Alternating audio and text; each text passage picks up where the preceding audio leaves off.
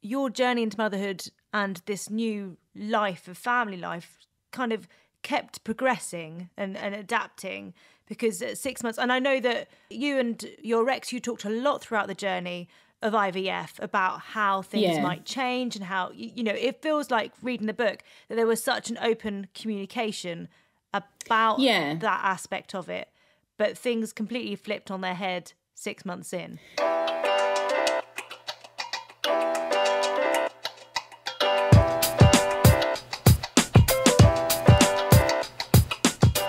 Yeah, I realised, and I think it was the point in which my ex realised that they were trans. And I think you can never reverse hack these things and work out what would have come first in another world. I think maybe the sort of hyper-gendered nature of IVF and a pregnancy and the language around it and the stereotypes that often accompany it, I think they chipped away at my ex in a way that for however long they've managed to say to themselves, like, this isn't what's happening, this isn't who I am, this isn't who I am. I should say, it's she. We use female pronouns now, she, but it's confusing until you've put that context in. We're there now, so we're at that part of the story. I think I can't speak for her and I can't speak for the trans experience, but as I understand it, she'd tried every possible way to not be trans, and the absolutely super hyper-gendered nature of parenthood in a point at which everyone was treating her as the dad was a sort of tipping point. And I think in a lot of ways, I realised it first and was begging her to sort of, you don't want to impose what you think is happening to someone on them in case it's not.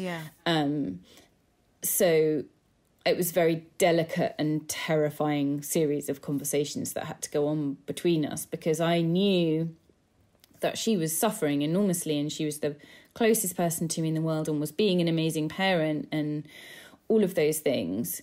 But also I knew that I'm straight and I felt like it could detonate the marriage to say, look, is this what's going on?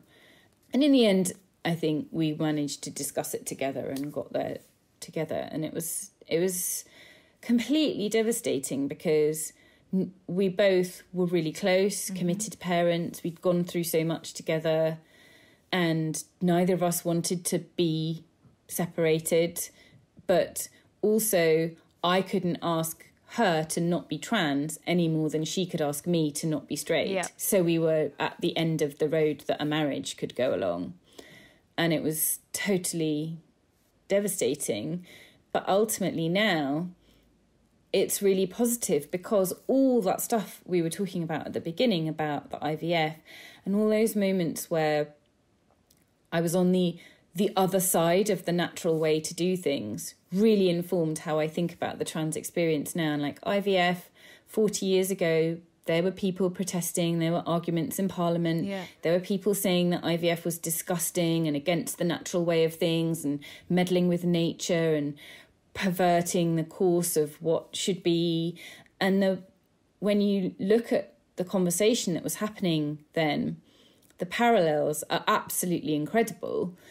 And so I felt like, I'd taken some of the actual same drugs that trans women take now to live what I perceive to be my best self and to be the me where I would be and it's not the same wanting to be a mother to being trans, but there are undeniable and really powerful parallels which really informed how I responded to it.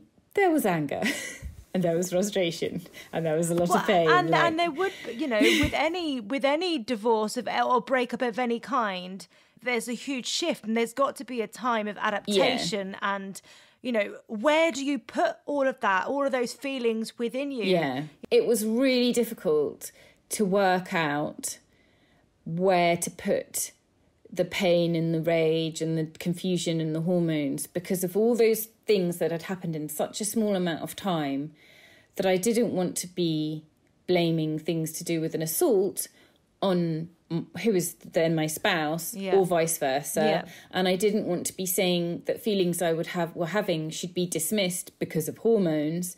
But also I knew that I'd read all my baby books and all the blogs and the Instagrams and all, and I knew hormones were also happening.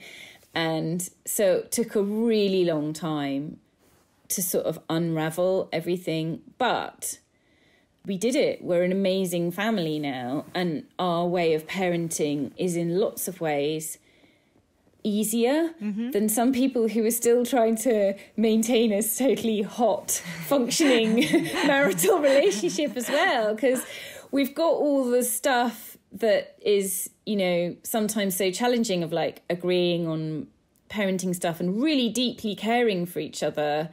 But there's like this sort of amazing untethering from ego where it's like no one could really be to blame for this absolute quagmire that we ended up in. There could be responsibility and, you know, I could have done with some more information a bit sooner, admittedly. And at the time, you know, there were definitely dark, dark days where I felt like, oh, how convenient for you that I went through all this and the minute you got your baby. And I definitely did think those things in flashing, fleeting moments, but I definitely don't believe that truly was any kind of master plan. But there's got to be so many conflicted feelings because on the other hand, this is someone that you love and you want them to be themselves, and there must almost be, as well as everything else, a pride in them allowing themselves the freedom to kind of express who they are.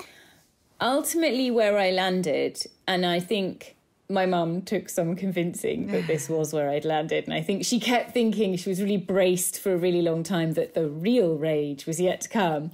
But I think she believes me now. Where I landed was that I'm really proud that in that context, we had a strong enough marriage and relationship, just as two human beings, that she was able to come out. Like the thing that broke us as a husband and wife was the thing that made us as parents and humans, because the freedom that you feel when you let go of trying to be a thing that you can't possibly be is so enormous that it's kind of dizzying. And the certain knowledge that I know nothing and that life can completely steamroller you when you least expect it has freed me up for the second half of my life to see things in a totally different way.